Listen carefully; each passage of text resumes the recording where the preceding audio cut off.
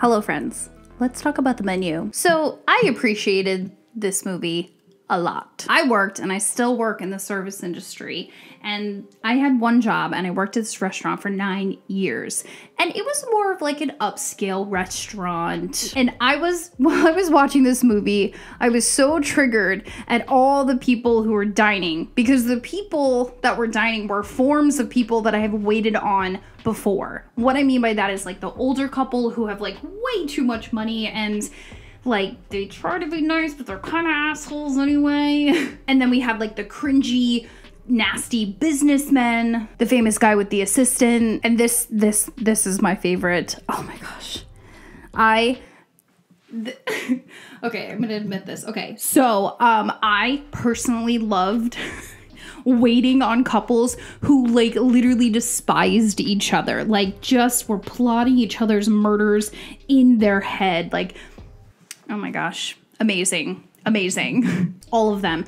Even the head chef in the film reminds me of some of the chefs that I've worked for in my life, and just how it is like by birthright that they are all psychopaths.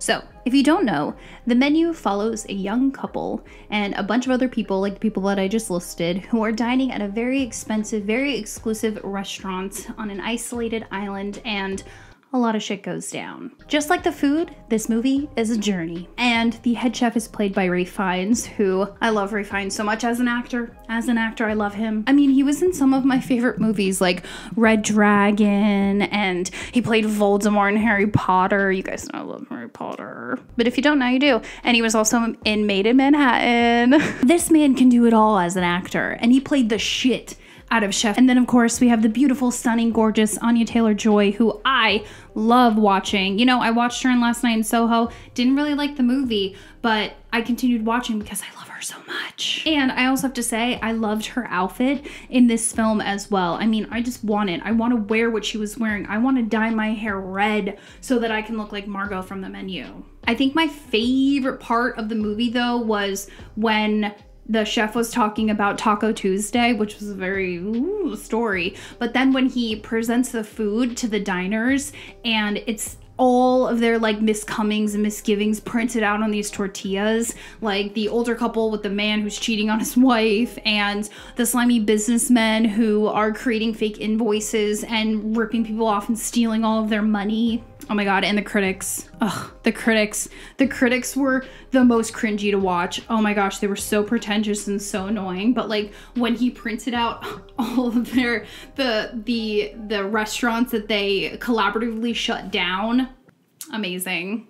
Oh my gosh. And then of course the actor with the shitty movie, I loved it. It was so good. It's my favorite part of the whole movie. I could also tell, like, as I was watching it, that the film was written and inspired by somebody who worked in the service industry before, because the way that the chef was talking about how he had a day off and he spent it watching that shitty actor's movie, and it like ruined his whole day off. I felt that deep in my soul. Because I remember when I would work at the restaurant full time, and I would work like doubles. I would work doubles, and I had maybe like 1 or 2 days off, and I wanted to spend those days off eating good food and like watching a good movie. So like when the movie sucked, I felt personally attacked by the writers and the directors of the movie. And I was like, oh my gosh, my whole day, my 1 day off that I have a week was spent watching this shitty movie. So I felt that on a very deep level. Also, I think after initially watching the film, I didn't really like the ending, but as I started to like think about it more, I did like it. And the reason I'm saying this is because, you know, the chef, he could sense that Margot was not in the same like echelon as these really shitty rich people. She was, you know, a service industry. He felt this presence about her that he knew right away that she had worked in the industry before. And Margot, she was smart, because what she did was, I mean, she did break into like his cabin, but she pulled his heartstrings, and she was able to pinpoint exactly what made him want to be a chef in the first place, which was when he made cheeseburgers. You know, the film came in kind of soft and very pretty.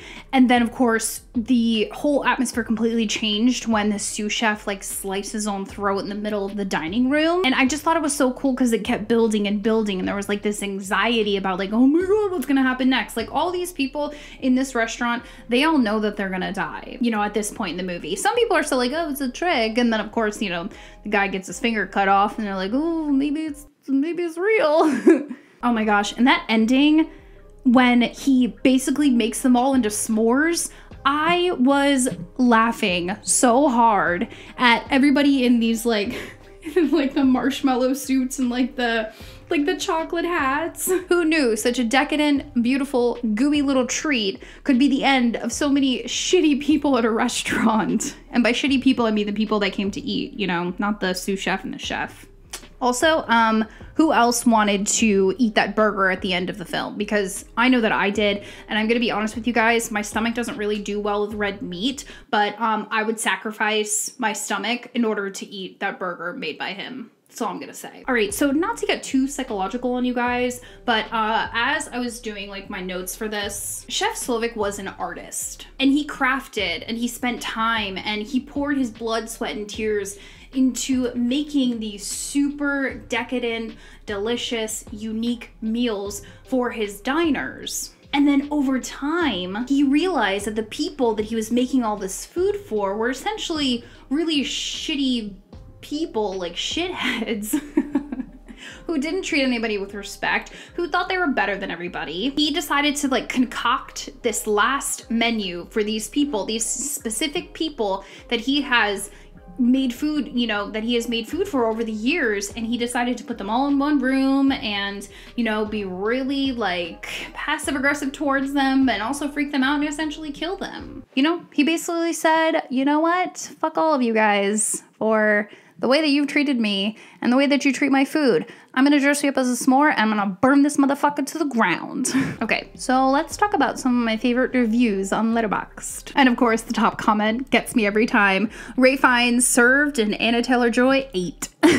Oh yes, I did forget to mention this part. One of the reviewers said, "Can't even begin to tell you how furious I would be if I wasn't served bread at a restaurant."